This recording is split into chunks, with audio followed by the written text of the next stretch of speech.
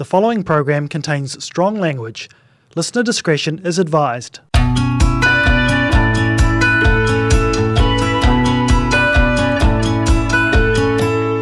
Kia ora, I'm Claire Finlayson, Program Director of the Dunedin Writers and Readers Festival.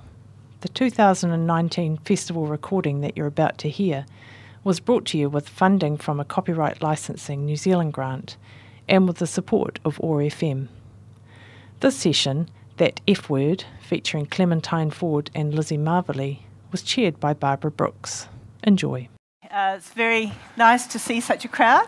My name's Barbara Brookes. I'm a historian and I'm one of the 70s generation of feminists, so it's a great pleasure for me to be here with such talented younger feminists and a great pleasure also to read their books. I wanted to kind of kick off today. We will have time for audience questions near the end, but I'm going to kind of lead the conversation to start with. And I wanted to ask, first of all, we had a second wave feminist movement in the 1970s, and part of the mantra of that movement was girls can do anything. Mm-hmm. So why now are we still at this stage? What's happened? What didn't happen? What needs to change? Well,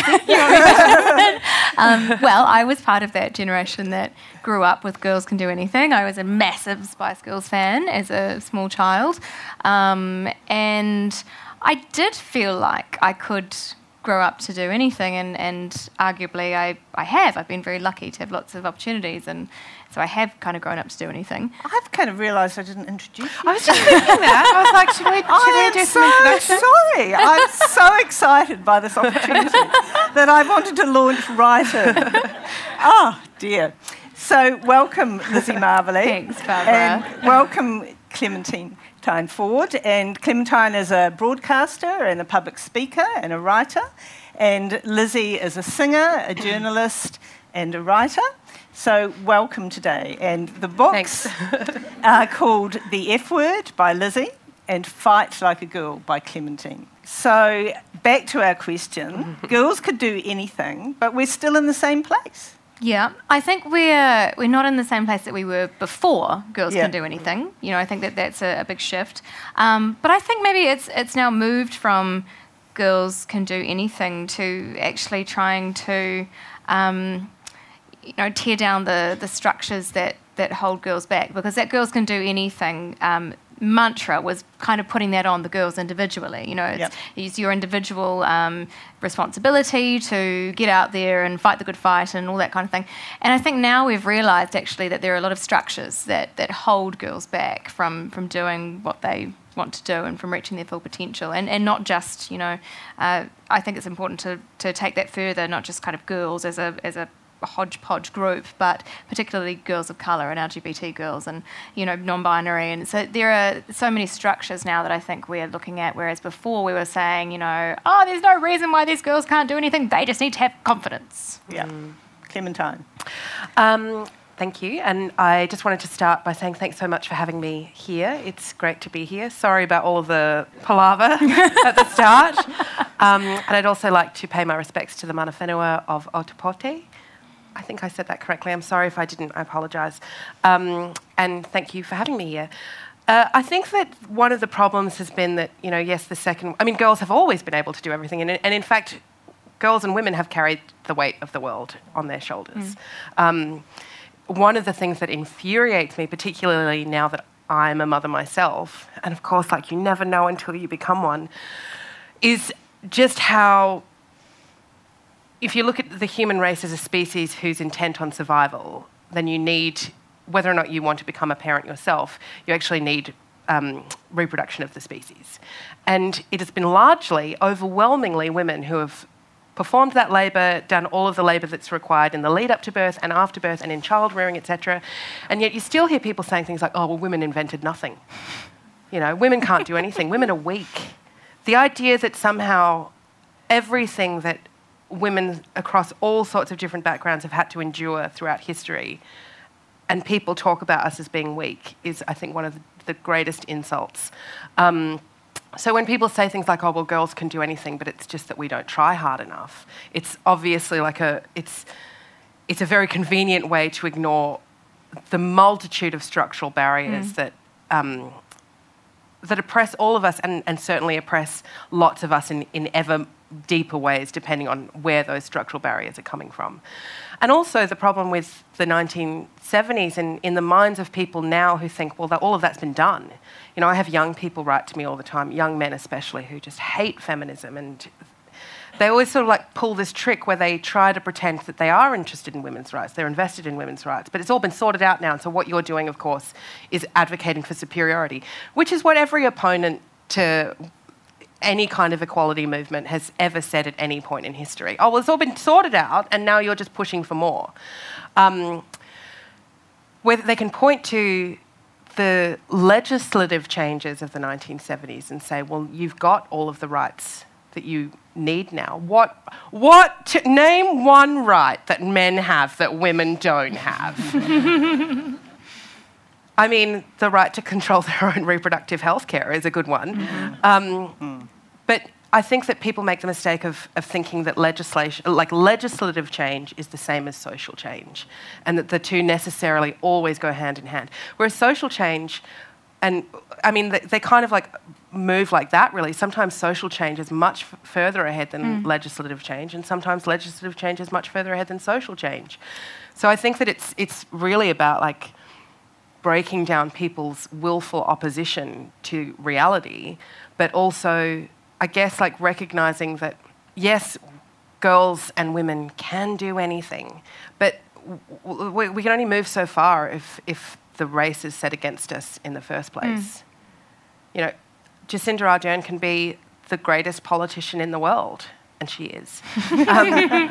You know, actually, just as a side note, Australia just conducted a poll on who their most trusted politician was, and Jacinda won. But, you know, it's like when people talk about the meritocracy and they say, oh, well, if it's just that women aren't trying hard enough, it's all about merit, as if somehow, like, just classically, parliaments all over the world in Western societies that are just stacked to the brim with incredibly mediocre middle-aged white men, that this is a matter of merit, you know, because men, particularly mediocre middle-aged white men, never have to prove their merit to anyone. They never have to justify anything, or who they've made a deal with, or who they've gone to boarding school with, or who they were friends with at uni, you know? Anyway, that's my long-winded answer. Well, thank you. So we're interested in structural change, I guess, and one of the things that's changed significantly for generation today is the online world, which didn't exist in the 1970s. And you both write about that, and it's positives and it's negatives. So would you like to say something about how it can act positively? Absolutely, Lizzie? yeah, I can. I mean, very early on, I created a campaign in 2015 called My Body, My Terms. Had no idea that it was going to... and it did, and that was an example, I think, of social media being used for a really positive means, and then went on to make The Real Sex Talk, which is a web series around sexuality education for young people, presented by people like Guy Williams, who kids think is hilarious. You know, I think that social media as a means of distribution for really great messages and as a means of two-way communication, when people are really seeking meaningful communication from people that they otherwise wouldn't be able to reach, I think that it can be incredibly positive. I think it can also be really, really positive. You know, for example, Clementine and I met on Twitter. So it actually connects, particularly feminists right around the world, really. I mean, you would have noticed that. I've noticed that you just become so connected with this amazing kind of international army of kick-ass women. So in those ways, it can be really positive. But as we both know, it can also be really, really shit. Yeah, I mean, I think that it can be. And Lizzie and I were having coffee before the session today, and we were talking about how personally grateful we were that we didn't have social media when we were in school. Because I think that the ways that social media can be used to bully is... I mean, I see the methods that high schoolers use against each other because they try and use it like the message thread. Yeah, like they add you to a thread where they're just like shit-talking you for, you know, however many hundreds of messages. And, of course, as adults, we're like, what? What the... Yeah, like, you guys need to go and do something because most of it's just nonsense. Yeah. But then I think if I were a 14 or 15-year-old girl and I was being picked on at school at least when I was a 14, 15-year-old girl being picked on at school, I could go home at the end of the day and just, you know, listen to my music on my little tape cassette player and shut it all off. Yeah. But now you don't have that option to be able to escape from it, and I think that that's really frightening, which is why it's so important to like comprehensively talk to children about empathy and kindness and respect and, you know, how to navigate these places. Because on the other hand, social media can be such a force for good. And, you know, you look at someone like, you know, Greta, who is leading a climate change revolution around the world, and she's 16 years old and she's using social media to do that. Or, you know, the fact that, like, not just women, but, you know, other marginalised groups can connect with each other, absolutely. and they can bypass a lot of the traditional gatekeepers that have prevented them from being able to organise together, and they can really build incredibly world-changing movements, like the Black Lives Matter movement has been extraordinarily supported by social media. You know, the opposition to the Dakota Pipeline a lot of that was organised online. The Arab Spring. And I think that when you look at it like that, and you can see that the potential that it has to actually create social change. I mean, hell, look, even men's rights organisers can connect online these days. But they can't actually really organise anything to happen. Well, they'd need a woman for that. You mentioned in your book the Canadian Don't Be That Guy campaign. And that seems to have had some success. I'd like to know more about that. Yeah, it was an anti-sexual harassment campaign that Canada's done quite a lot of good social campaigns around this sort of issue, and they ran a Don't Be That Guy campaign a few years ago, where it was basically a poster campaign, I think, and they had social media aspects to it as well, where it just depicted, you know, men either sexually harassing women or benignly sexually harassing them, or just like ignoring it when their friends did it, and the message was don't be that guy. And it really did have, I can't remember the statistics off the top of my head, but 10% the abuse statistics dropped, 10%. Yeah, they dropped significantly. Yeah. And again, Lizzie and I were talking in the car on the way here about those situations where you've kind of dealt with, where we've personally experienced sexual harassment and there's been other men around and they've kind of just looked away, you know, or they've ignored it. And it's that thing of, on the other hand, we always hear, you bloody feminazis, you just hate men, this is just about misandry. 99.99999% of men are good men and they would never, ever, ever do anything to hurt a woman. And firstly, that's statistics bullshit, and it's never been tested. But also, it's just, like, demonstrably not true. The men who turn away from it might not be doing the harassing themselves, they might not be groping a woman. But the moment that they're like, oh, it's not my problem. Not my problem. And also, because I live in a patriarchy and the patriarchy pits me, a man, against other men, I recognise that there's a threat here for me to speak up against this man, so I will absolve myself from having to be involved. And this is what feminism is trying to change. So why is it still hard to say I am a feminist? You both talk about this, I think, in your books. I mean, I wrote a chapter about all the other labels that people give themselves and the linguistic gymnastics that they perform, like, you know, humanist. It's like, guys, there's a whole movement called humanism that means something completely different. I know. Completely different, spoiler alert. You know, equalist and all of these other things, or I'm not a feminist, but blah, blah, blah, blah. And I mean, I think that partly it's because feminism as a label has been dragged through the mud, but I don't think that that's accidental. You know, I think feminism has been seen as this profoundly threatening movement to the status quo, to the whole way that our society has been built, the structures that this society relies on to continue functioning in the way that it does and under a patriarchal system.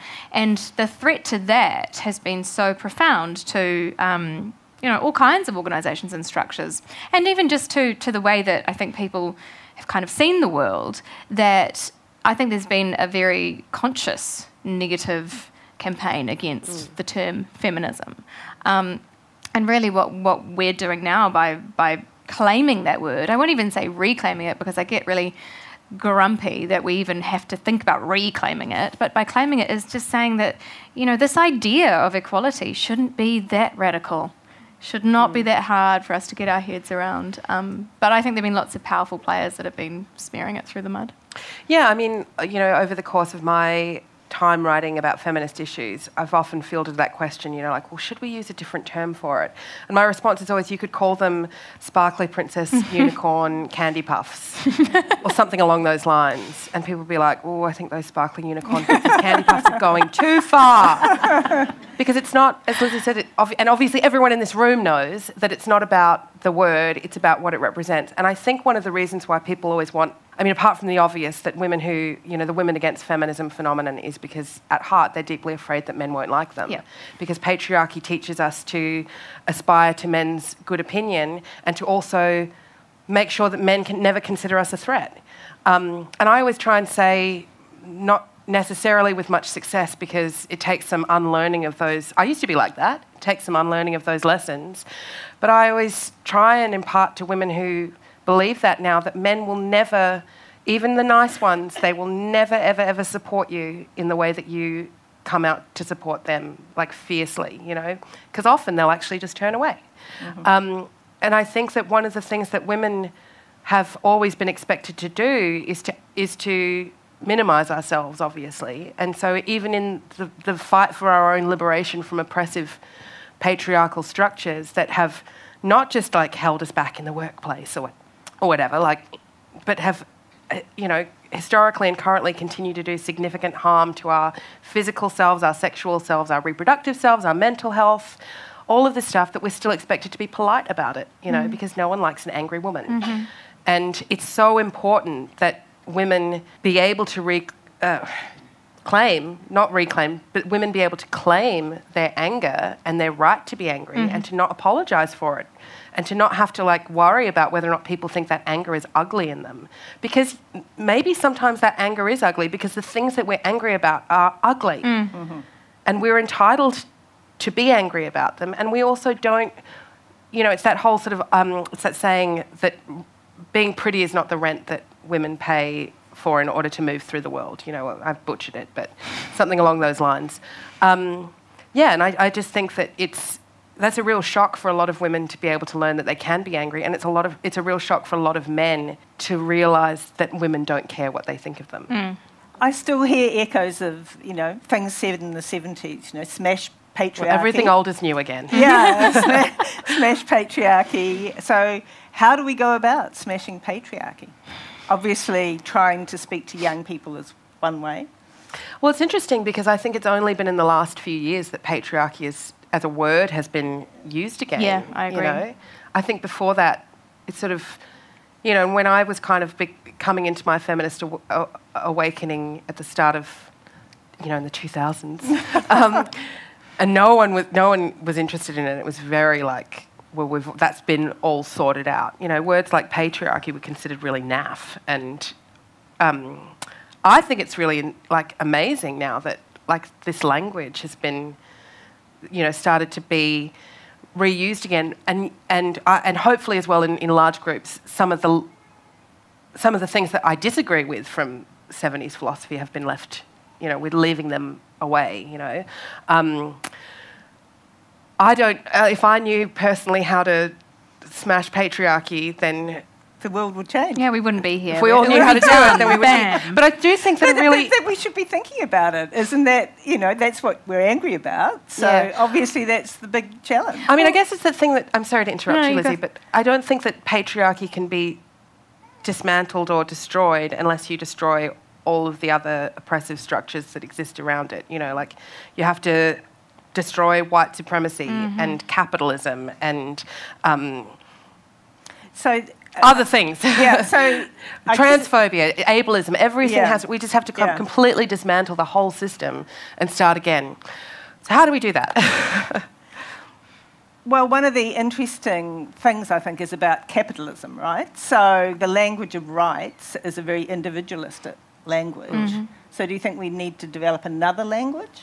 I think that we, potentially, but I think that we need to, this is kind of what I was taking from your latest book, in which you've written some parts of it to your son and about your son. And I feel like with capitalism, with racism, with sexism, with all of the isms and the oppressions, we do need to go back to that fundamental stuff in childhood. And no boy is actually born as some oppressive shitbag, they don't come out of the womb with those kinds of views. So if we're actually able to teach our boys that it's okay to be gentle and kind and respectful, and that kind of stuff, I think, goes some way to starting to dismantle all of these structures. And when it comes to capitalism and individualistic rights, I think that there's this kind of interesting tension at the moment, and I've maybe noticed it more since Christchurch. And maybe everyone else has noticed it, and I'm only just coming to it, so apologies if that's the case.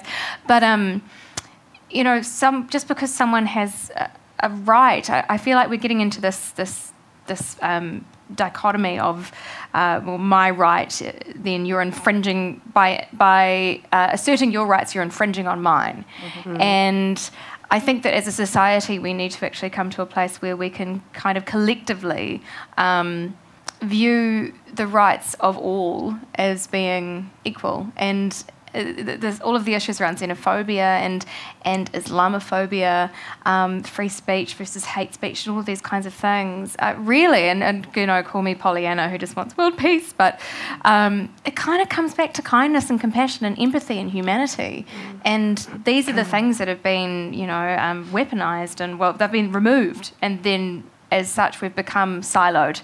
Where actually, as a community, if we're thinking about the collective health of the community, then I think we'd all be a lot better off. Massive tangent, over to you. No, I agree. And I think that that sense of proprietary kind of ownership that particularly people with privilege have about the loss of power that they may experience, and white people do it too. I can observe it in men in terms of women gaining more power, but I'm part of a structure in society that experiences, whether or not I actively force it or not, I still benefit from it. And so it's that thing of going back to that idea of 99.9% of men are good men or whatever.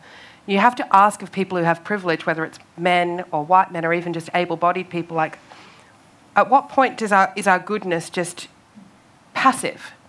At what point are we trying to be really active in what that means to be good? And sometimes, in fact, a lot of time, I think that what it means to try to be good, because I don't think you can actually claim I'm good. I think being good is an act of trying every day.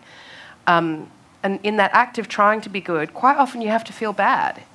And the feeling bad is a really important part of that process. Is if you're not feeling bad about the things that you're hearing, and you're not feeling bad about your probable complicity in them, then you're not actually really engaging with what is required to change the society that you live in. Because, sorry to sort of sound like a cliche, but change does start with yourself. And I think that sometimes that sort of externalising, I'm a good person, I'm going to put a shield up around me so that everyone knows that I'm good and I never have to be responsible for any of the bad things that I do, or even just the things that my privilege allows me to ignore, actually means that everyone is walking around in that bubble and we're not actually really connecting with anyone or changing anything. And it also means that the people who suffer the most at the hands of all those different oppressions are the ones who consistently have to do the hardest work in the most trying of circumstances and environments. So if you do consider yourself to be a good person, or at least someone who is trying to be good every day, then you need to think about how you can respectfully, and I don't say this as someone who, I don't consider myself to be an expert at this at all. It's trying, but I think that you have to ask yourself how you can respectfully and consciously take on some of that burden in all of your interactions and be the one who stands up and says something, and who doesn't, for example, a story I heard recently it's a fairly typical kind of representation of something that might happen in a workplace or a friendship group or whatever, where a woman finds herself being spoken to in a way that's inappropriate by a male colleague or a male acquaintance or whatever, and she stands up for herself. And there's another man present, and he says nothing.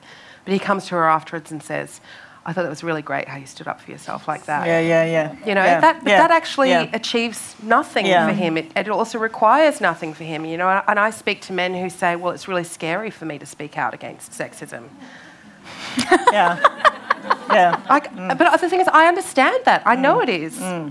I know it's scary for men to challenge other men, and sometimes challenging other men does come with the potential risk of physical violence. So we all have to make our own choices about, like, to what extent we're going to place ourselves on the line. But in most situations, you can actually just say, I don't like that joke, or you can say something about it, because men speaking out against sexism is nowhere near as dangerous for them as it is for women. Yeah. White people speaking out against racism is nowhere near as dangerous for them as it is for people of colour. So I think that that's some of the stuff that we have to, yes, we have to go back to, like, what are we teaching our children and how do we kind of instill values of empathy and kindness, and the idea that they can be part of a different world, but also recognise that it's not ever too late for any of us to change. Absolutely. We could be 85 years old and there's still something for us to learn. And those of us getting there know that. I'm really interested in that both... Sorry, can I just announce to whoever's doing sound that I'm about to blow my nose? Both these books are in a way self-revelatory. So you both draw on your experiences of growing up and girlhood, and there's quite a lot of disturbing stuff actually about being a girl in today's society. So the books, I imagine, are directed at a young audience. So why did you choose that genre of writing? I chose it because mainly through my work with Villainess, actually. So for the people who don't know about Villainess in the room, Villainess is an online media project that I started for young women a few years ago, where young women they're the ones writing the articles and reading it, so it's by and for. And I found on Villainess that actually, you know, the stories that really resonated with particularly a younger audience were the ones that had personal elements to them. You know, I think a lot of young women like to feel that they're not alone in the things that they might be going through, and certainly that came out really strongly in Villainess through feedback, and you know, so I was really aware that that was quite a good way to actually communicate with that particular audience. And I also, you know, I was at a school session yesterday, which was awesome. And I love having young people coming up and feeling like they can open up to me and we can have a conversation. So that was the main reason that I chose it. But also, you know, because I think that a lot of the issues that feminism touches, I mean, feminism touches everything, but it can get quite academic every now and then, and it can get quite, you know, you're talking about intersectional this and all of the different, you know, structures and all that kind of stuff. But actually, all of these things these constructs that we have and the language that we have to talk about these things, they exist because they happen to humans. And so actually putting human stories to those academic concepts or the structures that we're fighting against, I think just it helps me for a start to kind of, you know, remember the reality of it, but it also helps to illustrate potentially to people who haven't experienced some of these things, actually the impact that sexism and racism and all of those, homophobia and all those kinds of things, the impacts that they can have on real human beings. I didn't specifically really write my book for a young audience. Okay. The people, according to my social media metrics, the demographic that most follows me is women between the ages of 25 and 34. Right. But I just young to some of us. I just wrote the book hoping that it would resonate with young girls, but also anyone who'd had an experience. It's not just hard to be a girl today, like it's always hard to be a girl. And the interesting thing about it is that the range of letters that I've received from people has been from anyone as young as 13 to women in their 70s. And the ones from women in their 70s actually break my heart the most, because some of them say things like they've never understood that they were allowed to be angry before. You know, and I just think that makes me so mad, ironically, that anyone could have gone through 7 decades of their life and felt like they weren't allowed to express a human emotion.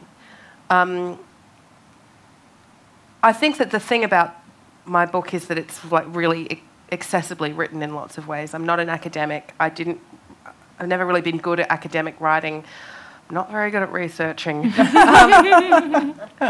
So it feels like it's a way for, you know, I've heard people describe it as being like, oh, it's really a bit 101. And it's kind of like, that's fine, you know. I don't personally think it's 101, but I think it's a way for people who are at a 101 point of understanding feminism to get an entry in and learn a little bit more, and for other people who do know a lot more about it to maybe feel seen in it somehow, because it's not really a book that tries to teach anyone anything. I think it's a book that tries to like give voice to an experience that a lot of people and a lot of women have never felt like they're either entitled to share or that anyone would believe them if they did. Some of those experiences are quite gruelling. Body image things, bulimia, cutting. And do you think that we get enough public discussion of those issues today, or there are good steps we could take about these issues? I think that there is a lot more discussion now than there has been previously. You know what, I'm in a place of trying to figure something out for myself at the moment around cutting particularly. So I made the decision to disclose in the book that I cut myself from when I was age 11 to 20, I think. And, you know, my reasons for that were that it was a very maladaptive coping mechanism. It was never a, you know, desire to commit suicide through that or even a cry for help. It was always disguised. I mean, I'm lucky I don't have scars. But I've heard recently, and I was giving a talk to the Auckland DHB actually, and then one of the psychologists who got up to speak after me told me that something like 3/4 of young people are cutting themselves now. Male and female. I can't remember what the gender breakdown was of that, but I would guess that it's probably more female, because I think more young women present to mental health services. There's a lot of statistics around that, but that's just an educated guess. Don't quote me on that. And I wonder, you know, because I remember I didn't just start cutting myself because I thought it was a good idea one day. You know, I'm pretty sure that I would have read it in a Dolly magazine or you know, some kind of story. And I do, where I'm going with this is I'm trying to figure out how to have a conversation with young people about these kinds of things without also tacitly encouraging it, you know, and that's the last thing I want to do, but I also want young people who are doing those kinds of things to know that they're not alone and to know that there is a way to get past it. Because, I mean, you know, to be frank, cutting kind of becomes like an addiction, because there's actually a physiological reaction that happens when you cut yourself. Your brain releases endorphins and, you know, pain-reducing neurotransmitters, which then becomes a mechanism that works. Doesn't work in the long term. So I'm trying to figure out how to have that conversation. I don't have the answer right now. Yeah, I think that's really interesting. Yeah. I never was a cutter, but I was bulimic and anorexic first, and then bulimic, and that's actually honestly been something that's kind of like, I mean, you probably still sometimes feel the urge to cut. Maybe you don't. Yeah, no, I do. I think that when you deal with that kind of, when you learn to kind of, it doesn't really go away. When you learn to sort of like engage in these destructive, self-hating behaviours, it's the idea, like purging, it brings the same sort of. Yes. Anyway, anyone who's been through that, which is a lot of people, knows those dynamics. But I think that one of the problems is that we do need to have a really concerted and focused. A really concerted focus on men's mental health, you know, and it's one of the things that feminists hear all the time is that, oh, well, what about men's mental health issues? You know, as a person, as a citizen of the world, and as someone who surprisingly actually does love a lot of men and thinks about, you know, I've got a son, and I think about the fact that the largest killer of men between the ages of 18 and 45 is suicide. I don't want to ignore that, you know, I want to focus on that. But I think that the problem is that people then in that discussion assume that the mental health crisis in men is the only mental health crisis that we deal with, you know, or the biggest one, or the one that we need to focus on the most, or the one that if we like pay any attention to women's issues or issues outside of anyone other than cisgender men, then somehow we are ignoring this huge crisis. When actually, you know, we might often hear that men kill themselves at a rate of 3 times that of women. But women try to kill themselves at a rate of 3 times that of men. They just choose different methods. Yeah, and they're less successful. And one of the things that I say in Fight Like a Girl is that there are lots of different ways. Like, and I'm sorry, I'm aware that for some people this conversation might be quite triggering, so just go gently.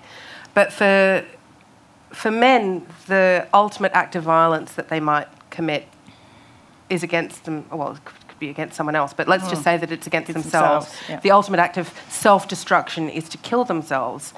But girls try to kill themselves in really long and sustained ways. And their ultimate goal might not be to die, but their feeling might be that they don't want to be here.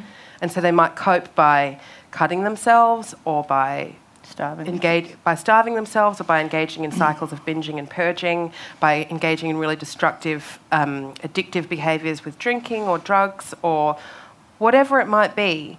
And I think that people tend to not pay attention to those things as much because they just see it as being part of the inherently dramatic nature of femininity. Yeah. You know, that, oh, well, that's just what girls do because girls are dramatic and they're attention seekers. Like, no one ever says that a man's engaging in destructive behaviours because he's an attention seeker. But because girls and women aren't actually allowed to seek attention, and maybe they are seeking attention, maybe they're screaming, like, pay attention to me because I feel like I'm dying here. And they need someone to care for them. But because women aren't allowed to seek attention on their own terms, but they're forced to accept attention from other people and how other people believe that they should receive attention, we kind of don't really have an effective way in society to be able to really address those issues. So yes, of course we need to pay attention to men's mental health. Like, I don't think that no matter what men's rights activists think, I don't think that you could find many feminists who would disagree that they want men to grow up in healthier environments where their mental health doesn't suffer so drastically at the hands of patriarchal values, and where our sons and our husbands and our friends and our brothers aren't, you know, killing themselves. But also, like, we just want someone to acknowledge that we're going through pain as well, and we need to come up with an effective strategy to be able to deal with that. So do you share Lizzie's concern that the very fact of, you know, how to do it, this thing you're pondering, by talking about something, you might actually make it an attractive Well, I mean, there's lots of guidelines around reporting on suicide because of that, you know, the sort of the domino effect. Yeah. And in a completely separate vein, I know someone who's doing a PhD on how mass shootings in America started to become more common when people began reporting on mass shootings.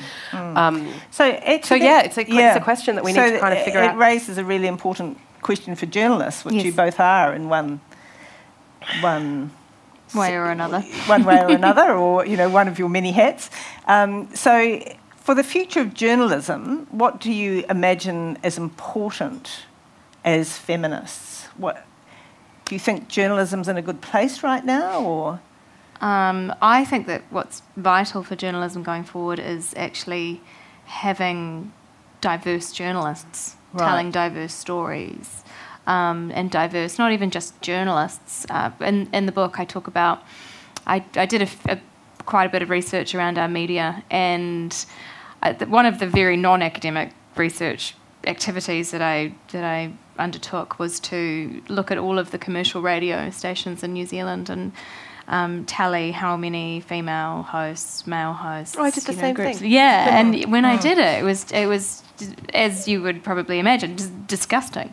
Because no one wants to listen to women on the radio. Well, and it's nuts. It's like, you know, I would totally listen to a 3-women panel that was doing a radio show. But how could you tell which one was talking? I'm sorry to interrupt again, but I just have to say quickly, I used to be a media monitor, and around the time that I was, you know, sort of also doing this kind of tally, and people would say, oh, well, the reason that we don't have more than one woman on a show is because people can't tell the difference between women's voices. And I have to say, as someone who had to, like, media monitor panels of 3 men, and they were all exactly the same kind of men. I was like, who is this? Like, which one's... Is that John or Steve? Yeah. Which which one's the most sexist? That'll be John. Well, maybe that's a good point to bring in some more voices from the audience. So do we have some questions? I'm sure we have people with microphones. I have developed a distaste for women of my age and younger being called girls. And my friends have become a little anti-me because when somebody says something about girl, I immediately say, the girls are still at school, darling. She's a woman. She's a woman. And I don't know whether there's something wrong with me but the men seem to take a great delight in, if there's a group of you, saying, and how are the girls doing today? And I always now say, excuse me, we're women. The girls are still at school. Well, it's just part of this culture of infantilising us, isn't it, really? You know, and by infantilising us and calling us girls, and that takes some of the power away from us, you know, whereas if we say, you know, we're women, then we can't be dismissed quite so easily. It's kind of, and I'm going to swear right now, but do it, go on, do your worst. I know that some people don't like this word, but it's kind of like the difference between cunt and pussy, you know? Everyone's like, cunt's the worst word that you could call anyone. It's so bad. It's the worst word that you could call a woman.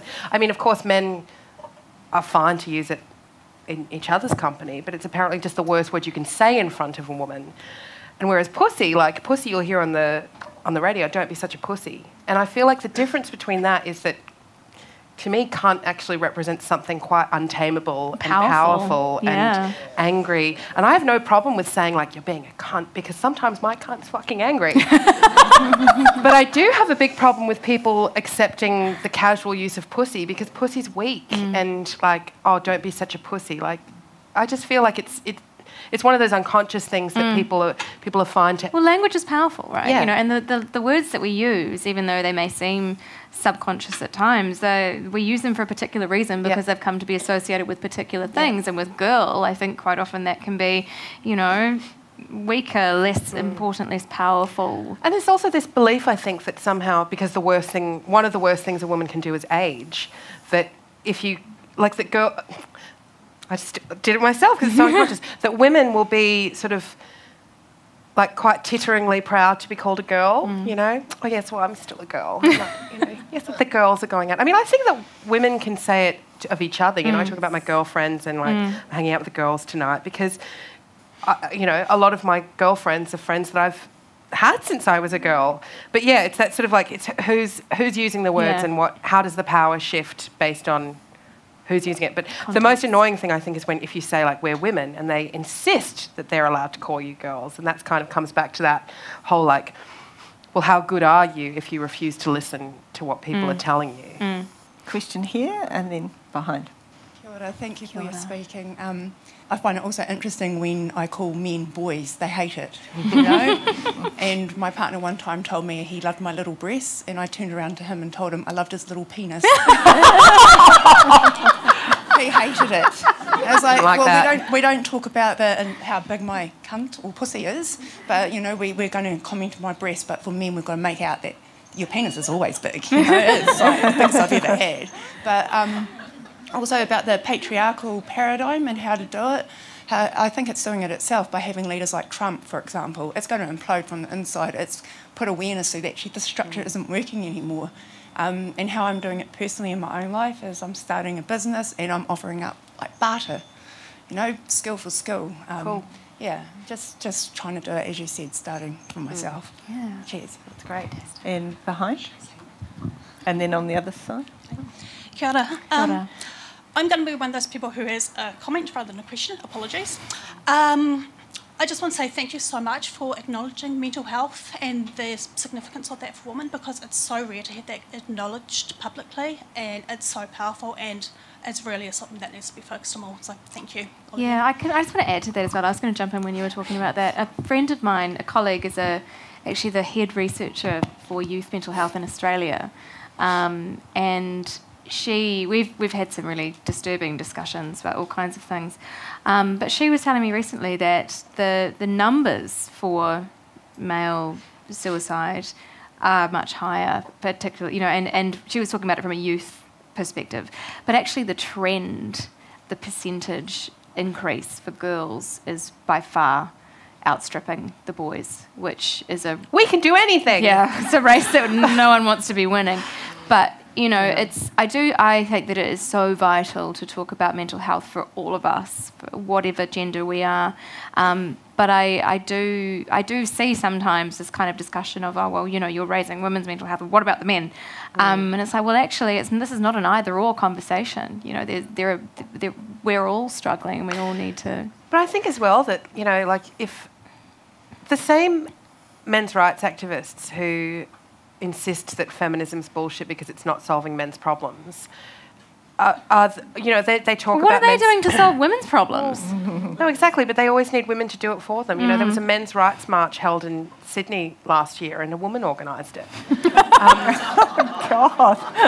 And then, anyway, they insist on the gravity of men's mental health and it's a perfect sort of analogy for the way that men's and women's position in the world is viewed, is that men's mental health is so grave and it's so real and it's raw and it's meaningful, but women they're just kind of making it up, or just kind of being dramatic. Yeah, the men that talk on the one hand about this terribly grave issue of men's mental health have no problem calling me crazy or mocking me for speaking out about my issues with anxiety and mental health, like somehow I don't have a right to speak because I'm mad.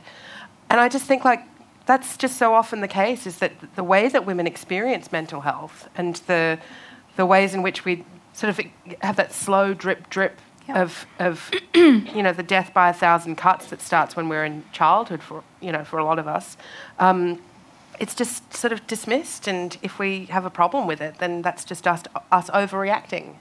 It's infuriating. Kia ora. Thanks for talking. So I've been thinking a lot lately about a growing anti-sexual violence movement, I suppose, and then the relationship that has with things like prisons and the criminal justice system, and how rich white men don't go to jail for rape, basically, and what solutions are there. So I was wondering what you think about prison expansion compared to decarceration in relation to sexual violence, and what kind of other solutions. Yeah. This is such an interesting point, and I've been doing quite a lot of thinking in this area. There are so many parts of this that I'll just try and say this succinctly. But, for one, we know that prison doesn't work, right? So recidivism proves, and there are such drastic recidivism rates, that prison is really not working in the large, for the lion's share of prisoners, and for the community as a whole. So, on one hand, there are a certain percentage of the population, a very small one, that needs to be, kept in some form of, protect. We need to protect society from some certain individuals, very small percentage. But for the rest of them, I've been kind of toying with this idea at the moment, doing some research around, truly. A different form of justice where actually it is restorative, and there are actually a lot of survivors who that they don't engage with the criminal justice system, and for very good reason. I think it's about 9% of sexual assaults are reported in New Zealand, and then only 3% of those make it to the prosecution stage, and only 3% of those result in a conviction. So, you're looking at this drastic, tiny little statistic. But there are a lot of survivors who actually really what they probably want the most, and I know this from my own experience, is an apology and an acknowledgement of the harm that has been caused, and some kind of reparation and some kind of growth, so that these kinds of things don't happen again. And our criminal justice system just does not allow for that currently. So I do wonder whether there are other mechanisms that we should be investigating. And that's, I think you're right to be asking those questions, and I hope that we'll come to some conclusions that can help to move this forward. Yeah, I feel the same way, and I've been reading a lot of stuff by abolitionists lately, particularly black women abolitionists, and Sisters Inside recently had a conference in Australia, which unfortunately I didn't get to go to, but I was following the Twitter feed, and it's really challenged a lot of my thinking and shifting me into being opposed to carceral ideas. I don't think that prison works. I mean, it's not even a matter of thinking it. We know that prison doesn't work. And also that if we address structural oppression and the root causes of oppression, then we can actually change a lot of what leads to prison. And, you know, the fastest growing group of incarcerated people in Australia are Aboriginal women. Yeah, same with Māori women. Yeah. Yep. And they're the most oppressed, marginalised, disenfranchised people in both of our countries. And clearly the least threat to anyone. But where I'm challenged on it is where I do read stories about rapists being, you know, found not guilty and getting off, and particularly the more privilege that they have, the less likely they are to be. I mean, that's what hits me in the emotional sense, that like this desire for justice, you know, this desire for some kind of punishment. I wonder whether the question is what that justice looks like. You know, whether it's punitive or whether it's some kind of... Because, I mean, the overall goal, right, and this is very idealistic, is to... make sure that those offenders don't reoffend, that they actually do, they go through some growth so that they can be rehabilitated. I mean, if I saw young footballers who clearly had engaged in a sexual assault, obviously, it's the place of the person who's been subjected to that assault to decide what they want to happen, I think. But if I saw some actual willingness to try and address the cultural sort of where that was located in the culture that they operate in, and try and genuinely change. I don't want people who have the potential to do good to go to prison, you know. And I think that the reason that prisons exist is to provide cheap labour and to control populations and to punish marginalised, oppressed groups. I don't know what the answer is, but I guess I just want to assure you that it's definitely something that I'm trying to think about a lot more. And maybe lately. Also like rangatahi courts, you know, those kinds of models may actually be better suited to these kinds of questions. But I mean, you've got to balance the rights of the victim with the hope that the offender can actually be rehabilitated and that the community will be better off. But really, really important questions to be asked. And I think we need to have more discussion about this as a society. Well, I think we're at the end of our time. I'd like to thank you both for giving us lots to think about and lots of challenges about how to change our world. And we wish you both the best for the future. Join me, Barbara, as Thank well. you. This Dunedin Writers and Readers Festival recording was brought to you with funding from a Copyright Licensing New Zealand grant and with the support of OAR FM. The festival receives help from many corners, but we'd like to give special thanks to our major funders, Creative New Zealand, the Dunedin City Council, the Otago Community Trust and the Lion Foundation.